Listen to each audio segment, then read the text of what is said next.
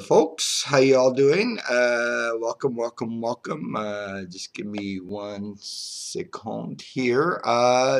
Yes, I'm D. Shanger. I'm a mod and Livestream director here at Occupy Toronto. And tonight we got a very special treat. We have filmmaker Peter Mettler. And I just got to adjust the contrast and brightness. Yeah, that's better. Yeah. Hi, Peter. Tell us. Peter's new film, End of Time, just opened in Toronto and Montreal, and in October had a theatrical release in Switzerland, and it played at numerous film festivals, including TIFF and Locarno. Tell us a little bit about you there, Peter Mettler. Tell you about me? Yeah. Not much to tell. Oh, come on. I was born in this city in Toronto. I played piano when I was a kid. Playing the piano somehow led me to making films, and my films are like music. Nice. And you've been making films since the late 70s. I know you attended the Funnel Experimental Film Theater, the legendary Funnel Experimental Film Theater, and you went to film school at Ryerson here in Toronto, and you've made films all over the place. Picture of Light and Gambling Gods and LSD. Genius films, and I know I've known you for a very long time, and I've seen End of Time twice, and I know we've been promoting it heavily here at Occupy Toronto, but it is a genius films. You say about End of Time, it started about 7 years ago. You started making it.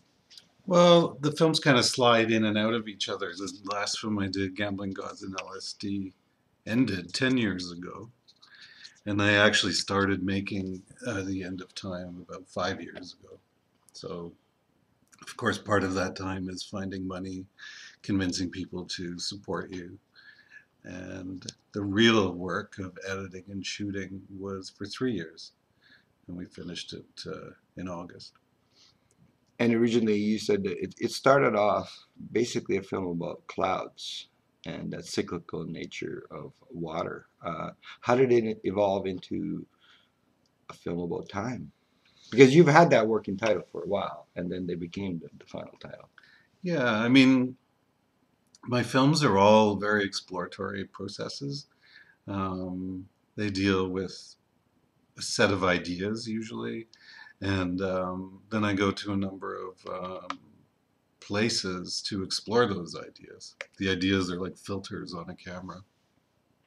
And in the beginning, one of the main pursuits, as you say, was clouds, because I thought they were very good, kind of omnipresent subject matter that really can show you the interrelationships of things. Following water around the world, you really start to understand how integrated everything is with everything else, in a sense. And I thought it was a very good subject to be able to demonstrate that association, or that associative thought process, let's say. Mm-hmm. But in the process of doing that, as one of the physicists in The End of Time says, weather and time in many languages are actually the same word. Tempo and a time. Exactly. And variation. Le temps in French. There you go. Yeah. Wow. And I think what happened is by watching clouds, watching meteorology, watching change itself, the kind of consciousness of time took the foreground. What is time? Does it really even exist? Mm-hmm. Is it something that we humans make up to organize our experience? And how much of this potential concept is ruling us, in fact? Like, if it is a creation that we've made for ourselves, how come we're almost defeated by it? And how come nowadays time equals money? Questions like that. Mm-hmm. That's where the film gravitated towards ultimately. And not that I would ever give away a film and its explanation, being a filmmaker myself. The concept of time, your conclusions in this film, which is not giving it away because you talk about it at the beginning. My conclusion of what time is? Yeah, and has I've heard you say before, in our conversations, we actually don't actually sense this, but we talk about time a lot in our conversations. We do. I mean, the word appears again and again. It appears all the time, right? It's if I have time to do this next time. It's really so much part of it. It's part of the fabric of who we are.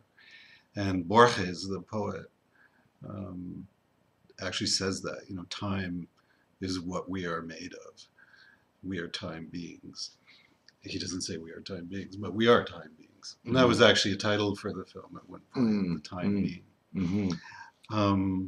I remember you sprang that on us at home when we did a special sneak preview of End of Time. Titles come and go. Yes.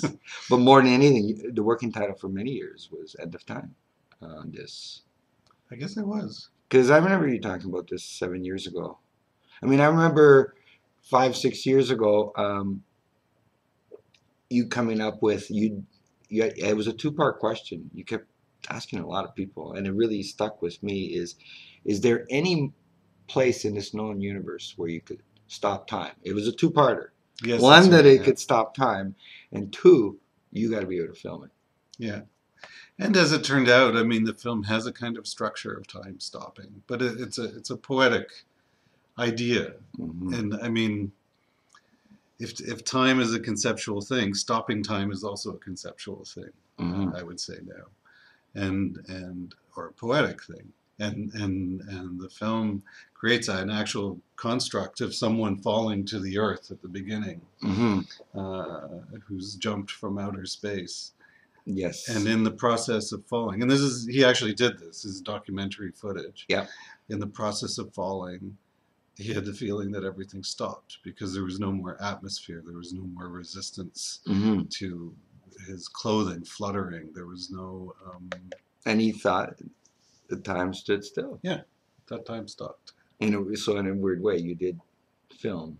No, you didn't film it, but it got filmed, and you used it as the opening of your film. I could now see that is a timeless moment. Yeah.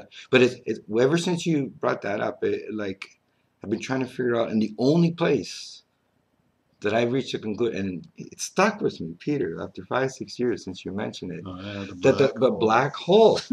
And that I must say, I rarely pan myself in an interview, but if there's any person on earth, because part 2 of that was he has to film it.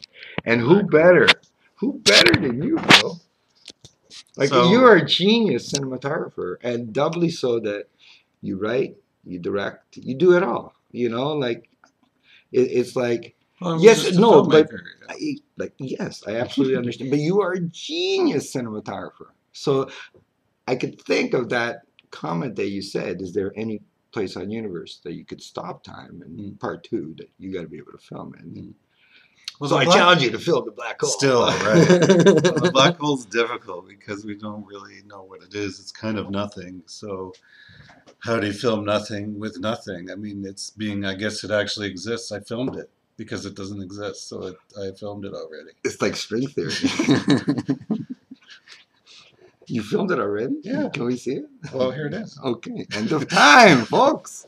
Yes. I mean, I love that film. That observatory, that's in Hawaii, right? That was shot in Hawaii. And my sense, and I don't know this, with the stars in the background, you filmed it similar to End of Light, the way you filmed Picture of Light. Picture of Light. End of Light. End of Time. Well, that's the sequel. Sorry. Okay, sorry. Sorry.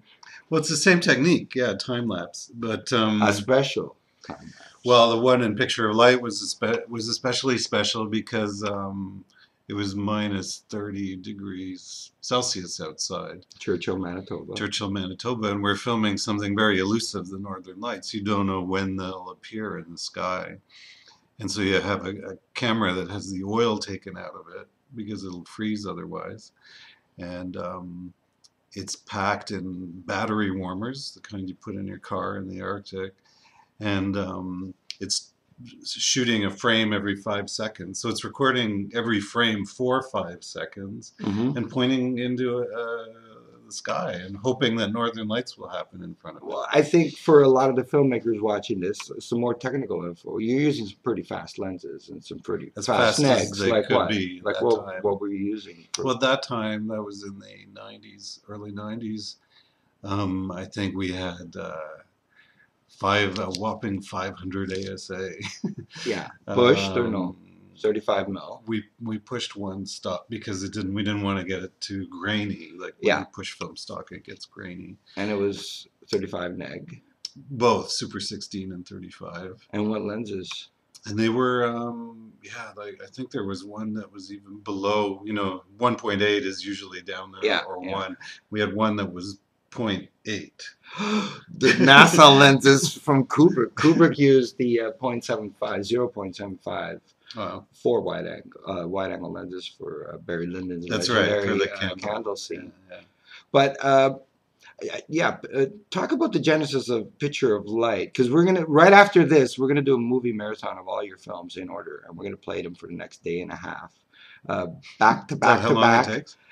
No, we're gonna play it back to back. I don't know. I think it's 20-something hours, but we'll play them twice. Okay, that makes So it'll sense. be the offline content reel for the next 2 days till Devine's First Nation show, Thursday night. And we'll repeat this interview at the here and there. So you filmed it very much because it looked that sharp, and I love that scene. That scene is gorgeous. It's like floating in the cloud, the observatory, and the stars. Oh, in the end of time again. Yeah. So credit must be given to who actually shot that. It wasn't us. It was the astronomer who lived there, who had spent That's a gorgeous shot. years. Well, it's a series of shots, in fact, and every night he would put his camera out, like a still camera that could do single frames. Like you can do that today. The technology's readily available to all of us now. And he would set the camera up, and the heavens would do their thing, and the camera would record it. And he had a lot of this material, and it was actually something I would have done, but I would have only had 2 or 3 nights to do it, and he'd been doing it for a couple of years. And here I assumed you had shot that.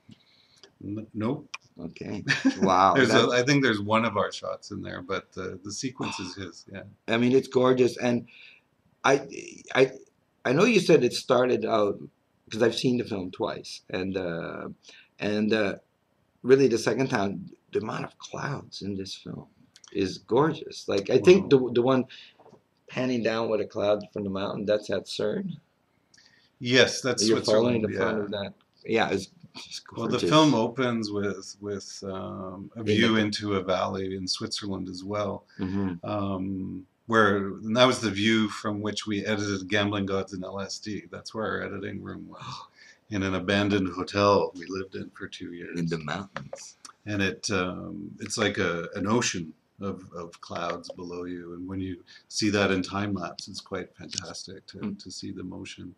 And then it cuts to literally the range of the Jurassic Mountains right beside CERN. And the first day we shot there, we went there, there were these tremendous clouds coming off the edge. And our host there said, "Oh, wow, this never happens," So we were, it was a good start, considering my interest in clouds at the time. And tell us some of the places on Earth that you shot the whole film, and even including the ones that never made the film. What's in the film? Hawaii, Big Island, lava fields there. I also was very interested to see things growing. You can see the first seeds taking root in hardened lava, and very quickly how it turns into a big jungle. And you also see it getting destroyed again by the fresh lava coming down. Detroit, Switzerland, CERN, Toronto, my home in Toronto, the floorboards of where I live, where Buddha sat under the tree in Bodh Gaya, India, where he had his enlightenment. There's they say a descendant of the tree that still stands there, and it's a pilgrimage place. There's a little bit of Costa Rica in it as well. And yeah, I think everywhere I shot actually is in the film this time. Oh, the tar sands. Well, yeah, the tar sands became Petropolis, it became its own film. It's not. There's actually no images of the tar sands. Sure, but you had the option to maybe use it in End of Time. That's right, and it was actually made the way it came about was it was part of the research for the End of Time, and because like I say, I was following what goes into clouds, how it goes around the world, etc. And I hooked up with Greenpeace largely by serendipity, and we went there together and ended up making this film, Petropolis. And then I ended up not putting it in because the film had such a strong character of its own already that I felt that was good. Leave it at that. Yes, and personally, like, I love this film, and it's your best film. But I say that about all your films because I love your films. I think you are, in my mind, the greatest Canadian filmmaker of all time. But that's just me. But I think enough people say that. I mean, you've had so many retrospectives at so many worldwide festivals, and here at home, it's sad that you're not a household name like other filmmakers should be.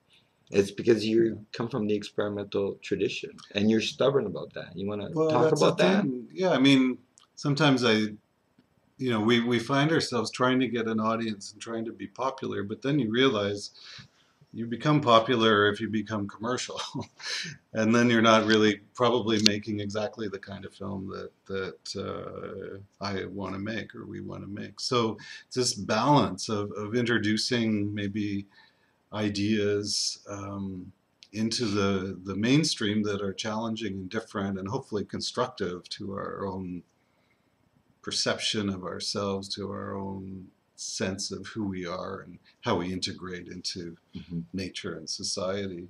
So we're introducing ideas like that, using some familiar language, but not selling out and making something commercial to become popular quickly. Because the thing is, most of the support a film gets when it becomes commercial is by industry that doesn't like to challenge. And that's kind of the problem, if there's a challenge involved, then it doesn't seem financially viable, and then the films don't get supported the same way. So I've been very lucky to be able to find a place where I still get some support from good distributors and industrial systems that kind of believe in the ideas of it, and there's a presence, but like you say, not a household presence. Which is sad. I mean, talk about some of the festivals you've had retrospectives at, like full-blown retrospectives.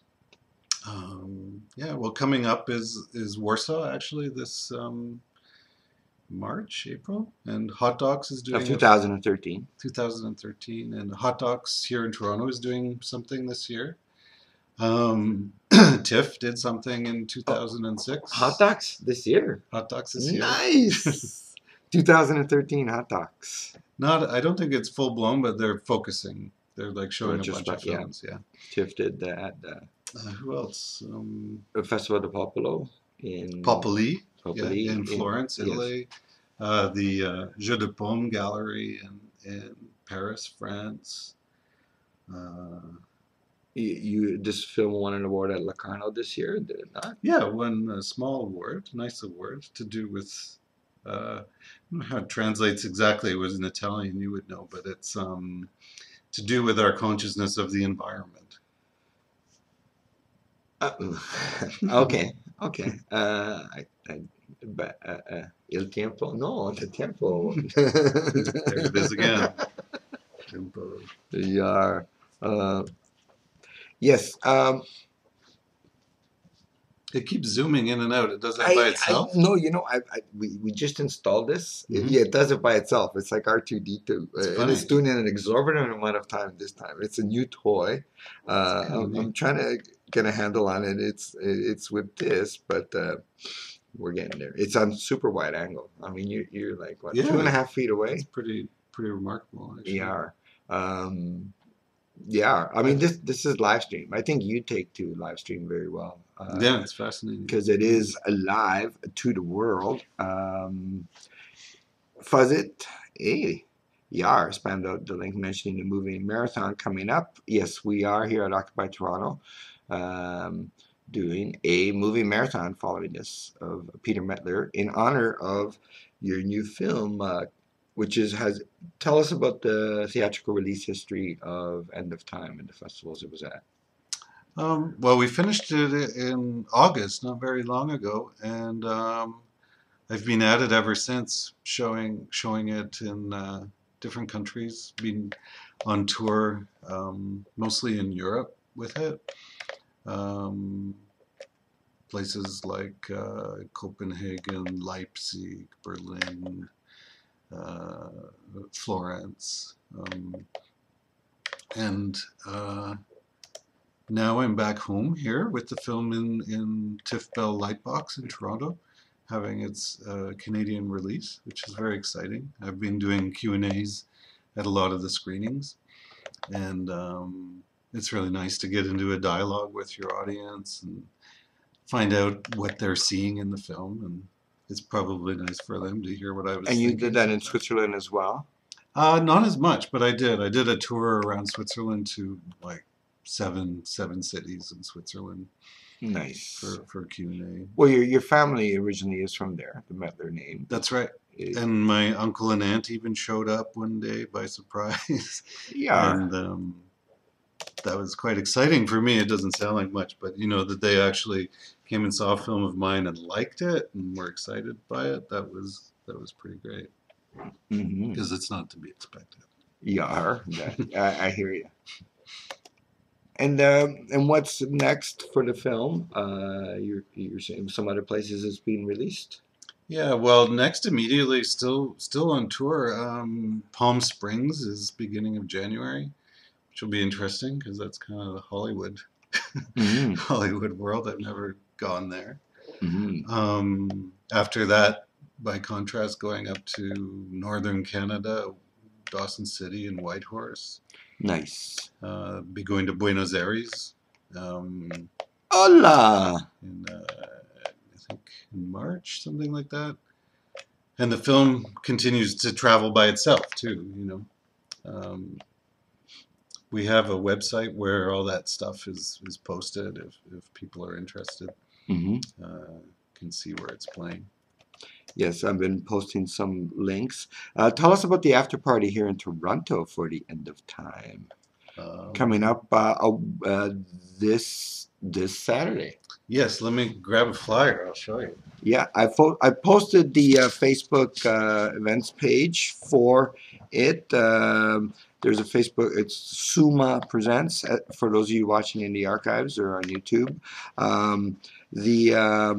It's Suma Presents After Party for the End of Time. It's in Toronto. It's at the old Cinesphere, no less, which is very, very interesting that it is. Tell us about that. You're VJing. Yes. Here, I guess it's, there it is. After Party for the End of Time. So it's on the 22nd. This Saturday. This Saturday, after the 21st. So it's celebrating our hopeful continuation. And it's mostly for dancing and having a good time. And we'll be doing different kinds of image mixing projections. Myself and these are some of the names of people participating. Siren Sativa, Zum1, Jaxa Muse, all VJs. She is a muse, isn't she? She is. Yes, Jax is her name. Yay, Jax! And then music by Arthur Oskin Anthologic, Jonah K, Jonah. Zamwan, Lila Mishi, Christian Sunflower. Nice. The And we go to Omis. 5 a.m. And it's at the old Cinesphere. Yeah, it's a pretty spectacular spot. It's all glass over the water. It should be very nice. Peter Mettler, folks. Very much for 10 years now, ever since the release of Gambling Gods and LSD of 2002, you've been, quote unquote, VJing a lot. You always called it live cinema. And I know I've been proud to do Screen Alchemy for you at about, a couple dozen of these Omi spiritual gatherings. Some people might call them raves. We wouldn't.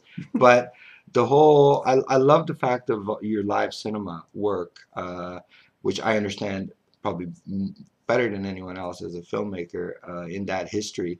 But you've always explained it as totally a new form of exhibition and a new form of film production. It's very space age. Talk about your live cinema work, which you will be doing that this Saturday at Atlantis there, which is the old Cinesphere at Ontario Place, folks. It's now a club called Atlantis. So talk about that. Atlantis. It was sunk, but it's come up above the surface. No, your live cinema word.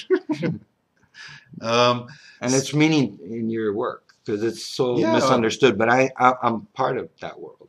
So I mean, what attracted me to it was I mentioned right at the very beginning. When I was a kid, more or less, I played the piano, and the thing I loved most about playing the piano was improvising on piano and was kind of telling stories. When I would play, I would visualize scenarios, and that led me into filmmaking in high school, where there was a Super 8 film club. So that interaction between music and filmmaking is very strong in my makeup. And when you make films, normal films, they're normally very labor intensive, and they go quite slowly, especially during the editing stages. I mean, you can improvise with the camera fairly well because you're reacting to a situation. But when it comes to editing, you're, especially in the olden days when we used to cut celluloid. Oh, I love those days. And tape it. I miss those. Slow process, though. Nice process, but slow process. Yeah. So I wanted to do something where the editing becomes a performance. It becomes spontaneous, and where the images and sounds become malleable, and you can join things together and layer them on top of each other and create effects, all in real time. And since 10 years now, I've been pursuing that in different ways, and hooked up with a genius software designer, Greg Hermanovich. What a partier. Also, electronic music lover. Yes. Who... Tell us about that software. Yes. Well, he's behind a company called Derivative and a software called Touch Designer. 2-time Oscar winner, folks. No less. And Touch Designer built, or is the software with which we co-built something called Mixa. So, of course, I didn't build it because I know nothing about software. But with him, I asked for different kinds of performance possibilities. And together we worked out this pretty incredible mixing system that allows you to do what I was describing. The Mettler program. Yeah, very lucky for me to be able to work with someone like that. It's beautiful because I love the process. I mean, okay, maybe explain the production process, because for me, I do see it as those two things where you've prepped it, yes. So not only is it a new style of exhibition where, the high priestess of that event is the DJ, and your images are counterpart to that. You're not dealing with the audio, but so it's a different form of film exhibition. I can show you very quickly the basis of it if you want to point your camera. And the fact of film production, because you are doing it live. Let's go a little right there. Okay. So explain the process. So How you prep. actually look over here. Okay. Look at this and that. Okay. Hold on. Okay. Start talking about. I'm just adjusting some things. So basically, there's banks of images. So if you look at the screen here first. Mm-hmm. Okay. Let me. Okay. I'll do a very basic. Okay. I'm just gonna hand hold it. Okay. So there's lots of bins of images. So like any one of these bins will have, you know, a group of clips in them. Mm-hmm. And then I can move these clips into these channels. 1, 2, 3, 4. Mm-hmm. So there's 4 channels. And all the stuff below them is ways that I can affect those images or combine the images with each other. Yeah. And I can use this controller down here, if you come down, to actually, you know, mix, like you would mix sound, you mix layers And what would be on some of those channels? What's up here? So here's the guy in the air, right? Yeah. And so now if you look at the big screen, that's the output. That's Joe, isn't it? No, that's another guy. Oh, okay. And now on another channel, I have that. Okay. Yeah. And on another channel, I have these guys. Uh-huh. And on another channel, these guys. I love these guys. They're Algerian, I believe, or where are they from? Those spinners? Turkish. Turkish. And now I can combine them in different ways together. I mean, that's the most rudimentary sort of aspect of it, is combining them. Now, as your screen alchemist for at least a couple dozen of these, the screen is not what you typically think. It is in a spiritual gathering, aka rave environment, but where the DJ is the high priestess. So it is a gnarly shape for the screen, and it is pretty psychedelic in a lot of ways in its design. And so the prep you do for it, explain how much prep before that night, besides you got this excellent gear. Well, the prep is largely in making the gear work, you know, because it's still in development, everything. So a lot of time gets put into making things work, and you know, selecting clips, organizing them into groups. As you can see, like there's, you know, probably 1,000 clips in here right some now. of the effects you might use, say, I like this image you have now, and let's stick with this image just for a bit, and just show the different things you could do in that. I've seen it a million times, but I love this. Yeah, it's a good one. Well, you know, you can do basic things like turn things up and multiply them. You can have things drift within themselves. Space Age Cinema, folks. You can create feedback, which is always very interesting. Now talk about while you're doing this, your relationship to the DJ in this environment. Well, often we're with a DJ, I mean, DJs usually play their things, and there's not so much interaction. I'm reacting to them more. But with other live performers, such as Fred Frith, who's someone I do shows with regularly, we're actually reacting to each other. So his music is in reaction to what he's seeing, and my images are in reaction to what I'm hearing. And it's a completely live process. Talk about some of the we got to talk about the Richie Houghton scene in your film. Yes. Detroit. So there's Richie's in the film. End of Time, 2012. And we see him in Detroit. Detroit is a subject in the film because Detroit shows epochs like other cities, but in a pretty pronounced way. It shows you the abandoned car factories, the abandoned neighborhoods. It shows you new people who are planting gardens in the ruins of an old idea. And it's also the birthplace of techno. And techno to me is actually emblematic of the digital world, the information age. And we have Richie doing his Plastic Man show there. That movement there, Dan. At DEMF, yeah. Detroit Electronic Music Festival, for those of you who don't know. That's right.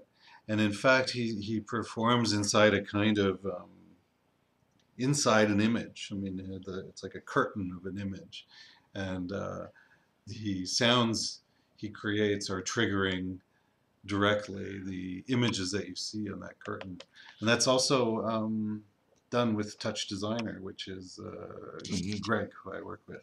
We got some questions from Anon from Texas. Texas, eh? What's my definition of the phenomena time? Yar. Well, that's in a way the big question, and it's the question that's probably at the center of the film, The End of Time.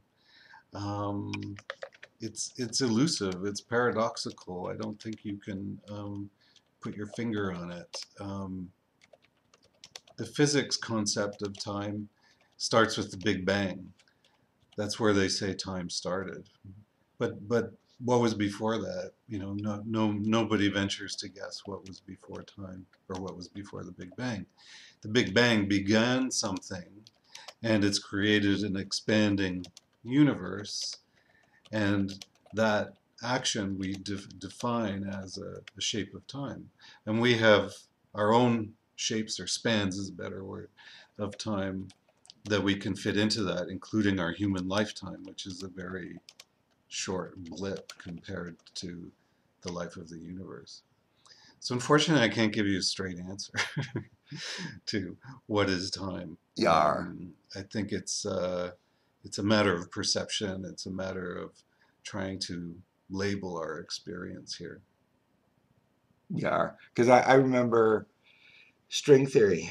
Did you watch the whole of The Essential Universe? There, that three-parter about string theory. I watched some of it. I didn't watch all of it. Still on my pile. It's really interesting that there's two important steps in our history of humanity that has really changed everything. That the sea clocks gave us latitude. It's the John Harrison sea clocks from England, because there was no such thing as longitude, Right. the north-south thing. And it's interesting that all the best scientists, including Newton at the time, were trying to figure out how to figure out this longitude. And John Harrison's idea was to build sea clocks. That he said that, quote unquote, in order to know where you are on Earth, it's important to know what time it is. And where you are. No, what time it is. Oh, to know where you are, it's important to know what time it is, of course. Yes, yeah. And that is an important development, and including time. That string theory, to me, has given us the theory of everything. Still to be proven, because all of physics is a theory. But it involves frequencies. It's so much. It's the only one. The reason I pointed out is the only theory on Earth that does not fall apart at the center of a black hole. And I point that out because maybe you could still film that black hole. If anybody in the world could film it, it's you. Thanks, Shanger. I'll work on it. I don't know. It's the only place on Earth you could stop time. Yeah.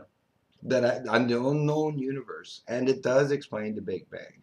And CERN, in one of your homelands in Switzerland, that it will prove string theory right. And CERN, by the way, because not everybody knows what CERN is a particle accelerator in Switzerland that's 27 kilometers round underground,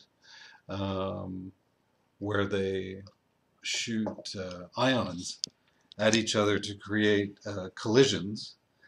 So these things are shooting at the speed of light in opposite directions, and they collide and create a collision that's similar to the Big Bang. And this is their experiment where they've been, when they've now identified what they called the God particle, which was a particle they believed to exist, but had never been able to prove.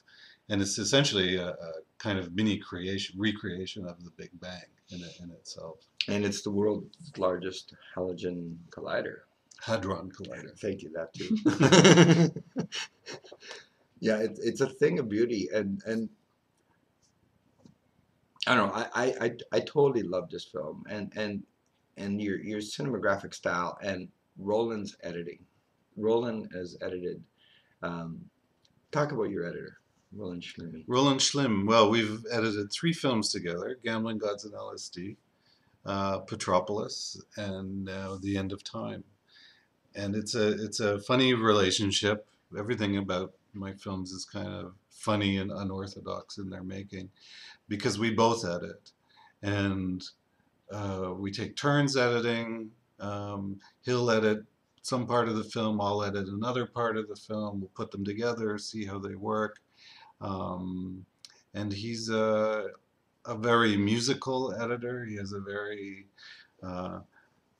fine sense of rhythm and Yes, that he does. juxtaposition of how things go together. Not always looking at the main line, the main information line. All the kinds of things I really like. So.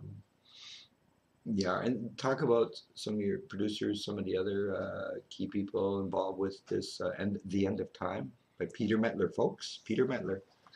Well, there's always lots of people involved in any film, even if it seems like it's being made by the filmmaker by himself. The film was co-produced in Switzerland with Cornelia Seitler, who's the Swiss co-producer. Here in Canada with Ingrid Veninger, Tess Gerard.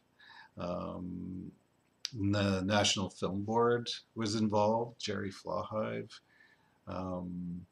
If you look at the credit list, you can see there's a couple hundred people in the end involved with the film.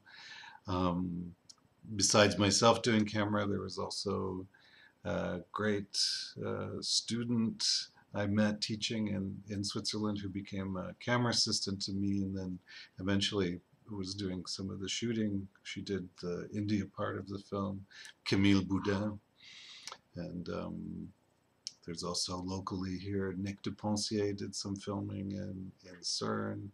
Worked with great musicians, Gabriel Scotti, Vincent Haney, sound editor Peter Brecker in Switzerland.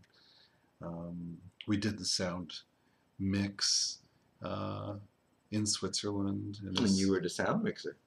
Well, there was a sound mixer, Florian Eidenbentz. Okay. And we worked together, okay. The 3 of us. Yeah, I mean, it goes on and on. No, it's good. This is putting things in perspective. What do you have next besides this Saturday? Because truly, the way you treat live cinema, you're having another extra special screening this Saturday. Yeah. Party for The End of Time, folks. It's the after party for The End of Time, Peter's new film. And it looks like we'll be doing it again next week too, at another party. I just got a call. Oh yeah. Now the name is just escaping me, but they're friends of mine. Tom Quo and Company. Oh, where? Yeah. And when? On College Street on the 28th, right 2 doors down from Sneaky D. Okay. The night of the 28th. Wabi, that's what I'm looking for. Okay. Wabi party. That's a pretty big place, yeah. I'll be mixing there with Tom and that's some the other 28th. DJs. That's the 28th. Nice. And yeah, other than mixing, which is really fun, I'm space age filmmaking. hoping to get outside, actually, because I've been in an edit room for so long, so I'd like to go walking a bit. Are you allowed? As Canada's filmmaker, you're not allowed. Not even in the winter. Keep going. Make films. Yeah, and then eventually another film, yeah. Do you have any even floating around or Well, thoughts? it's kind of, yeah, I have like different ideas. Like what? Like I know the whole world's watching. Yeah. The whole world's watching. They want to know what's in Peter's brain. I like the idea of the saying, the grass is always greener on the other side. Oh, That's one thing I can say. I'm doing a dance film with a local dancer, really? um, Who? Yvonne Ung. She's from Malaysia and lives in Toronto. So we've been planning that for a while. I don't know when we're going to do it, but that's on on the decks, ready to go. And I'm also very interested in this medium here, in Live stream? live stream or almost live stream. You know, recording No, no, no. things and putting them, because there's certain things that you shoot with the camera when you're out in the field that you know you're alone and you have to shoot them and edit them, but putting them up more immediately On YouTube. online to be seen. Soon enough, there will be a feature with live stream that it'll instantly go to YouTube as well and archive there. And this is Right. already going to be archived. There's a 2-3 second. Let's check the lag. 1,000, 2,000, 3,000. Yeah, three Three. So we're live to the whole world with 3 second three lag. seconds later. Now, just because it's a 4G USB stick and we're using a laptop, but live stream is the most interactive medium on the planet, right? There's a lot of similarities to live stream and your live cinema because it's new forms of filmmaking and most important, new forms of film exhibition. If I said this once, I said this a million times, that if the act of filmmaking when you are shooting is a private act and when you are editing is a private act, and that only when it's a public done, it's a public release. If that is the overall concept of film, when you're doing live stream, everyone's a critic. There's a 3 second lag there. For me, I'm doing a film. I'm an anthropological documentary filmmaker, and this is live to the world. I mean, I remember the day we were evicted on November 23rd, 2011. You sent me a gorgeous text message. We were live being evicted from St. James Park, and there was 80,000 people. It was the most watched Occupy eviction ever, and we were the only Occupy live stream that did not go down. That was a miracle in itself, but it was really nice getting a text message from you. But can you imagine?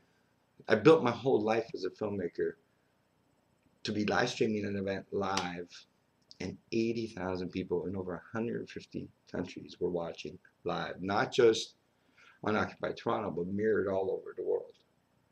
That is a pretty powerful feeling in the hands of a filmmaker. Yeah, sure. Right? Compared to like trying to get 50 seats into a theater every night in a cinema, and you only have 2 weeks to do it. It's quite a different.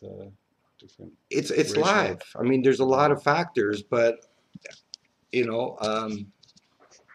should, Peter. You should. And this software here is the greatest software ever. Procaster, livestream.com. You can't get any better, right? Especially our account. Yeah, but, Procast. Yeah, and 4G hookup, and your mobile anywhere, right? But filmmaking on the go, you would be great at it. But what else futuristic? Well, I think that's enough, isn't it? I mean, I'm mixing, I'm shooting, I'm traveling, showing films. Well, you're in the rhythm. I know. We just want to. This is an interview. Yes, we're friends, but this is a whole different context. Yeah. No, but I mean those are the things I'm pursuing, and of course, like Werner Herzog says, reading books is really important because I think we can get carried away with our technology in the sense that it allows us to go so fast and to be so preoccupied that we actually lose our connection with the real world sometimes. And so I'm definitely a fan of maintaining connection with the real world, which is why I say I'd like to go walking, because I'd like to be in a technologically free mind space and physical space for periods of time, so that when I come back to the technology, I'm healthy. And I think that's quite important. Mm-hmm. But you're Canada's filmmaker. I'm just teasing. Go on. It's just.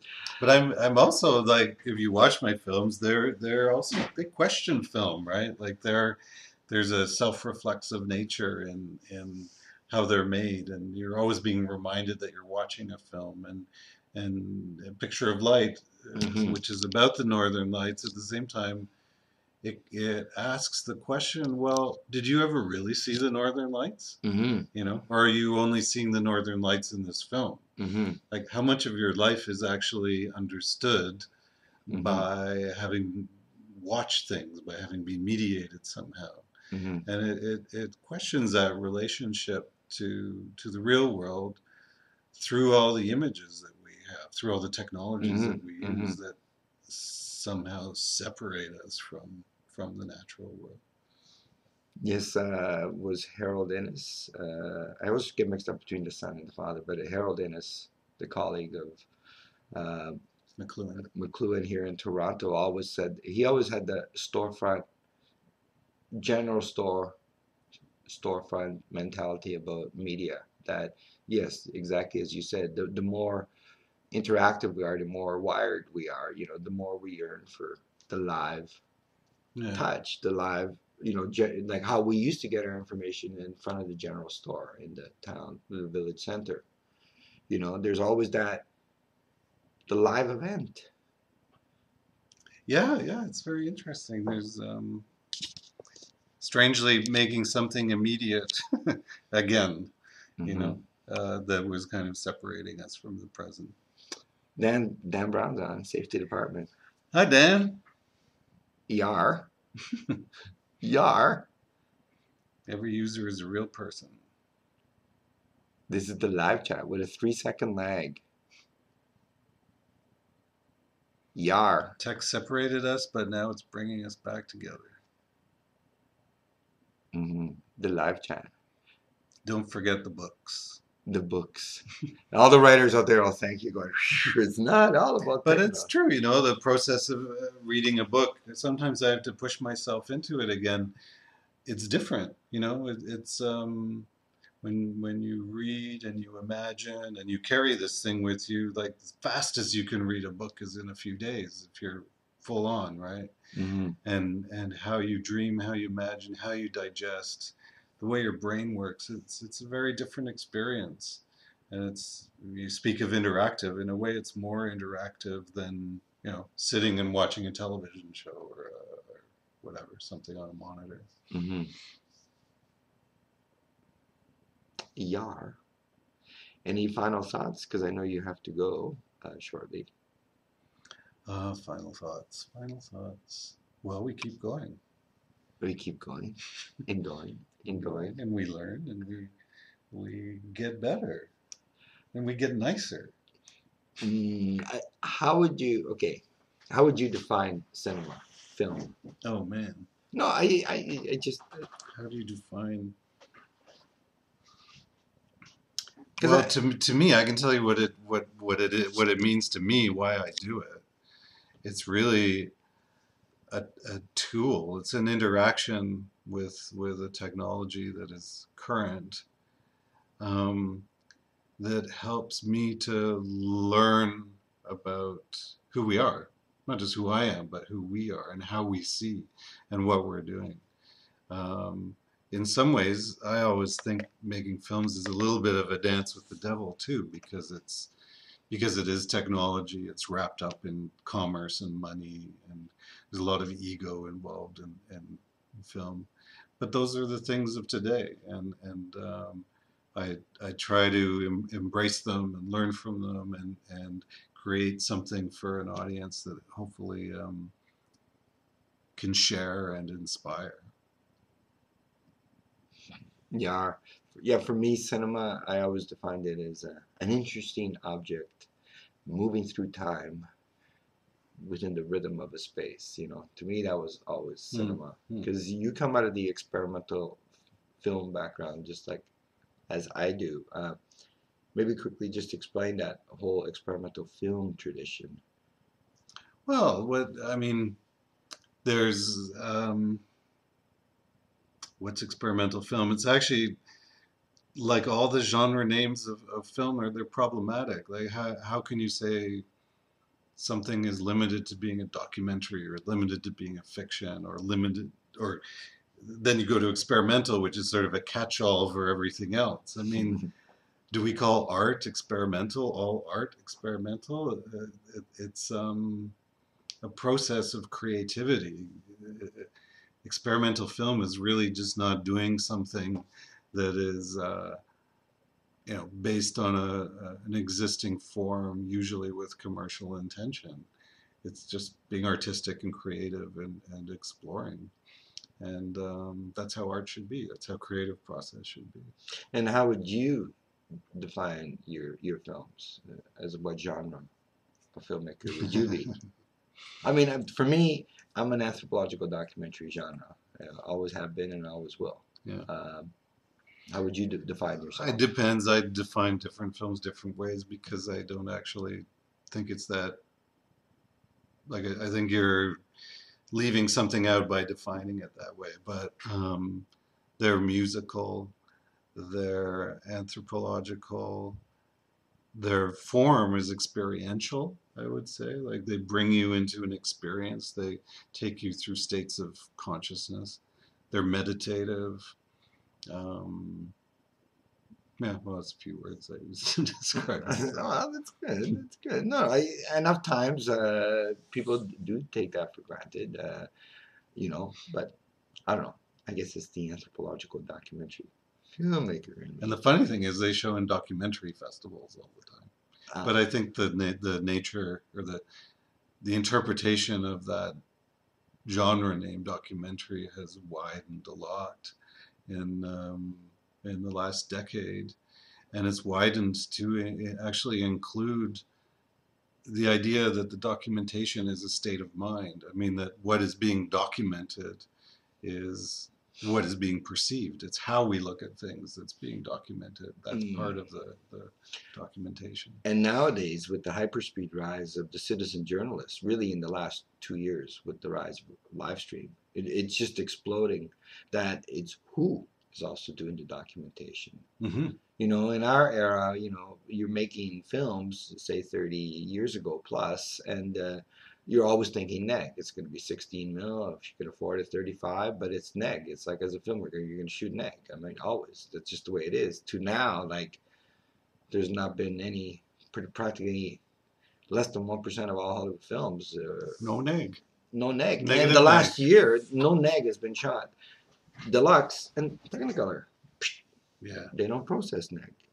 So how that's all evolving, and the fact that the internet, the World Wide Web, has only been around since '89, that and the pinnacle of that interactivity is live stream. And even the point of you being able to live stream DVD quality, and that the viewer at home could receive live stream at DVD quality, has only been around for about 1.5 years, 2 years. It's the pinnacle of interactivity, and I think you'd be wild. Look at that nice wide angle. That's just arm's length. I was surprised that you said live stream as one of your future considerations. I like the idea of bringing cinema into your living room or your living space more immediately, and bypassing the complicated structures that exist for distribution and for theatrical release and so on. I mean, I still think. But then the question of authorship is gone when it's in that state. Yeah, well, it can be or can't be, but it is. But I mean, it doesn't matter to me, I guess, is what I mean so much. It's more like sharing the experience is what's important. And the thing, though, about a cinema versus your living room, of course, is you're committed to going into a dark room and letting this work take you away. You're saying, take me, Mm-hmm, mm-hmm. And even if we want to do that at home with a computer monitor, we tend to get distracted very easily and don't do that. Mm-hmm. But it'd be great to find a way that you could do that in your home, that you could stream something to someone on a nice big screen with good sound and take them away like you do in the cinema. That would be fantastic. Mm-hmm. Safety Department has a question for you there. He says, Peter, would you ever consider releasing any of the hundreds of great films that exists in the outtakes of The End of Time? Well, that would mean that they'd have to be made, I guess, or just released as raw footage. And I do try to hang on to my old footage, especially of Gambling Gods and LSD, which had a lot more different scenes in it and interesting documentation, I think, to somehow yeah, make it available in some way to be watched. Yeah, for sure. It's all labor and it all costs money, so we got to find ways of doing that. Would love to see the storyboards of it. I bet 1% of all intelligent species have time as a label like AM, PM. Would love to see a storyboard if that's possible. Just reading the live chat for those of you watching in the archives. Yar. Well, thank you for this. Thank you, Shanger. Yeah, at The End of Time is still playing at TIFF Bell Lightbox here in Toronto. Peter's new film is Peter Mettler, folks. 2012, brand new release of his brand new opus, The End of Time, is playing here in Toronto. It's going to be playing in the States later on, Australia, Poland, and a few other places. There's the website is theendoftimemovie.com. Yeah. And my guests are here. Your guests are, I see it. I intuitively. Hi. Bye. Alrighty. Bye. Thank you.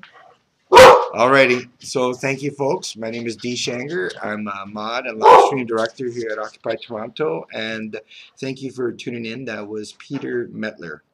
And in about a half-hour time, gave me maybe an hour, we are doing a Peter Mettler movie marathon for the next day and a half.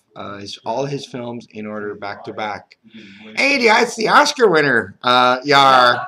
Hey, okay, so Yar, and Yar, Yar, Yar.